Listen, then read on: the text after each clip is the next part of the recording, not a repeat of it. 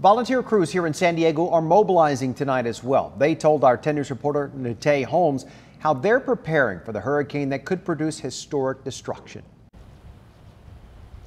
Relief plans are already in place. Crews from the American Red Cross here in San Diego are making their way to the southeastern part of the country. I spoke with San Diegans who are also already there, who are making sure that others get out of the storm safely.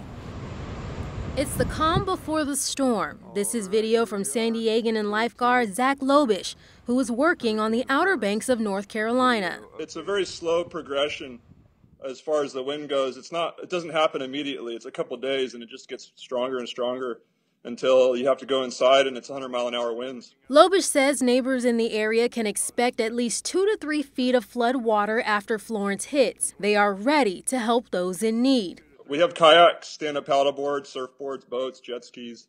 The lifeguards also gathered relief supplies. We've been kind of collecting food from the restaurants all closed down and they kind of get rid of their stash. About 1,500 Red Cross volunteers are heading to the area, including some from San Diego. We've already sent out 13 people. So we have 9 people who are out in Virginia and then another 4 who are in North Carolina. Red Cross crews will help with relief efforts during and after the storm. Managing the warehouse efforts, making sure that we're able to get supplies where they're needed to be, and also volunteers who are fulfilling the role of distributing emergency supplies. Crews are prepared to be there up to 2 weeks after the powerful hurricane clears.